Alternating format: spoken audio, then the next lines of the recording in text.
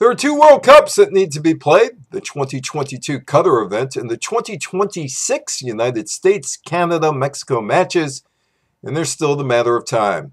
There are 11 and a half years to go before the first match of the 2030 World Cup. But World Cup bid committees are beginning to assess whether it is worth spending billions of dollars to make FIFA, the governing body of international soccer, happy with the prospect of playing the 2030 World Cup in their countries.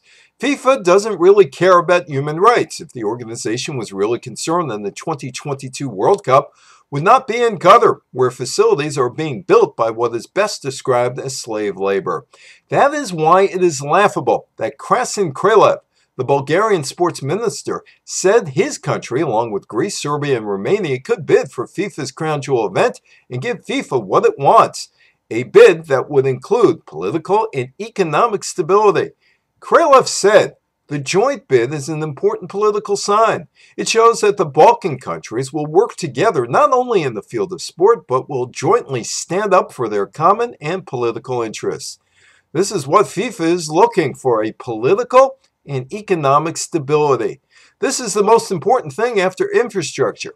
FIFA cares neither about the economic or the political stability of host countries. FIFA members seemingly only care about money, and some FIFA delegates have been arrested for taking bid committee money in exchange for votes. Kralev came up with the why you should pour public money into building sports venues talking points. He contended that building roads, airports, and sports infrastructure produces huge profits for host countries.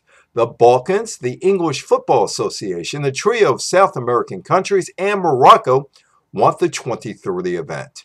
I'm Evan Weiner for the Politics of Sports Business.